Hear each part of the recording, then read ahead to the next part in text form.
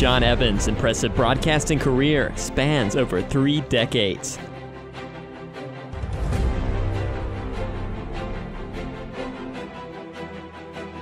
A local celebrity and Wilmington icon, John currently anchors for WECT and Fox Wilmington News.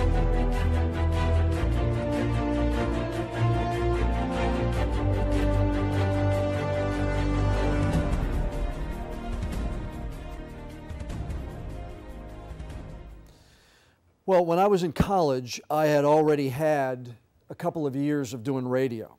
I mean, my first job when I was 15, and I worked through high school doing sports play-by-play and some DJ work. So when I got to college, I already had a little bit of a taste for it.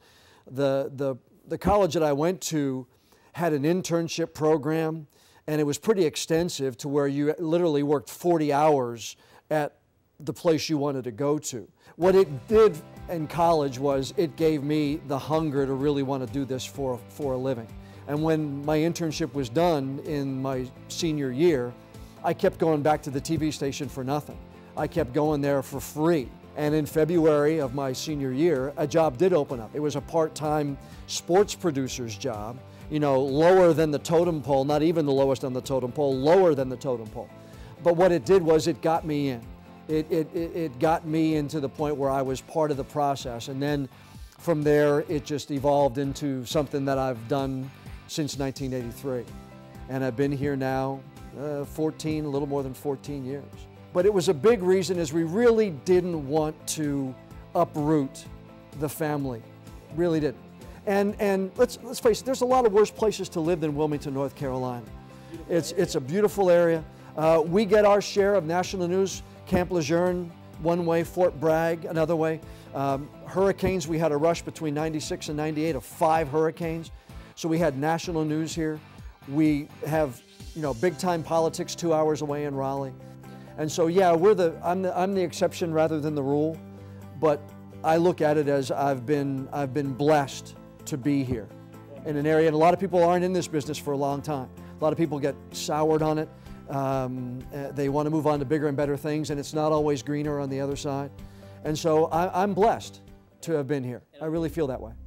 Become like a mainstay in the community. Mm-hmm. I mean, everyone knows, you know, who you are. I mean, you're humble about it too, you know, so. Yeah. I mean, there's a couple of ways to say that. I've been here for a long time. I'm either older or a mainstay. But yeah, and that's kind of fun. John has had many people assist him along the way and has several inspirations. Interim news director was at the television station, but his name was Paul Stuber. And Paul was one that really challenged us early on to be better and to match the words with the picture. And I was really blessed to work with some really creative people when I first got started in this business. I did get a chance to meet David Brinkley when I was doing news at the time, and asked him some questions about how he did it. So there's been a lot of people along the way who each have special moments in my career who I treasure and value because they've helped guide me along this 31 years now that I've been doing it. While John has covered countless stories throughout his career, there are several that hold a special place in his memory. But you know, I don't know if you know, in all honesty, Brendan, I don't know if one of them will, if I can pick one. I mean, and I've asked the same question you have, and now I know how tough it is to get the answer, because I mean, there was the first story I did on my favorite announcer of the Philadelphia Phillies when I was doing sports back in Pennsylvania. Obviously, when my wife was diagnosed with breast cancer, Fran did a story on her. That was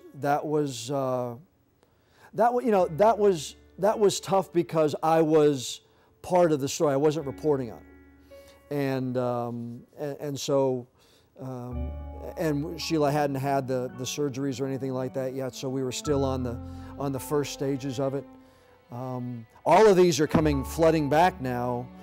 That the story that I did when I went back and talked to my old high school basketball coach, that was cooler than cool at the time, because I was able to walk in with the camera crew, and now I had made something of myself and going back to my old high school.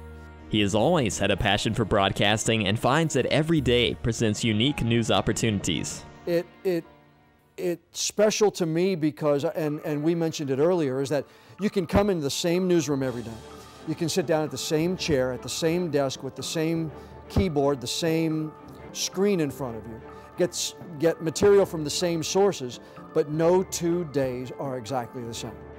Some days where it starts coming in and you got 2 or 3 stories and you're getting stuff coming in here and there, and you've got to tweet about it, and you got to put it on Facebook, and you're getting stuff coming in, and you're getting live reports, and it just feeds the hunger to want to tell these stories. And that's what I think I've had this whole time, is just to tell people stories about what's going on, and tell it in the most creative, fair, objective manner, and to get people involved and to get them to care about what's going on in their community. Through the years, John has found that he's able to contribute to his local community in a unique way. In the holidays now, organizing a food drive or a fun drive and using the television station as a way of telling the story of this group that is homeless or doesn't have food, needs your help, and then you get people in the community to donate. The way that society obtains their news and information is constantly changing, and the news industry is changing with them. Well, it's where news comes first is our motto. And now that can be on the air with going live somewhere. It could be on social media. It can be on our website. It can be on a blog somewhere. We deal with the issues that are first and foremost on people's minds. There's always going to be television news on a local level. So if it's information that you need to know that is life and limb and protecting lives, then we go on the air to tell you that news. The network anchors, they will deal with stories on a nationwide basis. They'll deal with a hurricane that hit southeastern North Carolina, but they come in here and then they're gone. That's not their story after the 1 day or maybe 2 days that they cover it. Whereas that's our story long before, during, and long after. One of the biggest things that I value about the people who invite me into their homes every night is that I have to earn that invitation every night into their homes. They can easily go somewhere else. But in the end, people want to know the facts about how something is going to impact them. And that's what we do. We've earned that invitation. I try to earn it every night into people's homes. And as long as they'll keep having me, and as long as they don't change the door code on the television station, I'll continue to do it because I love it. I still love it 30 years after I started. It's still the best job in the world. Social media has brought local news to a much wider audience. Well, it's changed a lot. Obviously there's the writing, there's the reporting when they ask me to, anchoring. For me, it's 4 shows, 4 newscasts a day. But now I also post on Facebook. I post on Twitter, I post on Instagram. Social media on top of it all has added a lot more as far as the responsibilities we have on a daily basis. But Twitter, Facebook, and all social media have made TV news more immediate now than it ever was before. And there's more people out gathering those stories and posting them on social media. And that's where people have to be careful, is that you have to make sure that you're getting your facts and figures from credible sources. We have more people watching. It's just through television now, it's a smaller audience, but our audience is bigger on the web, on the mobile device. We're being watched all around the world at any time by people who can see us online and on the web. So our reach is broader, but our television audience may have shrunk because of the people who are using us in different venues. So we still have value, and we still are part of this community, but people are just getting us in different ways. But nowadays with social media, people tell you how they think you did in a heartbeat, and so you got to have a thick skin if you're going to get under the microscope. So from part-time in a small little town in Pennsylvania to do some of the things that I've done over the past 35 years, I never would have been able to write a script this good, but I'm not done yet. And so there are a lot of others who are coming up, and I want them to want it just as much as I did and still do to this day.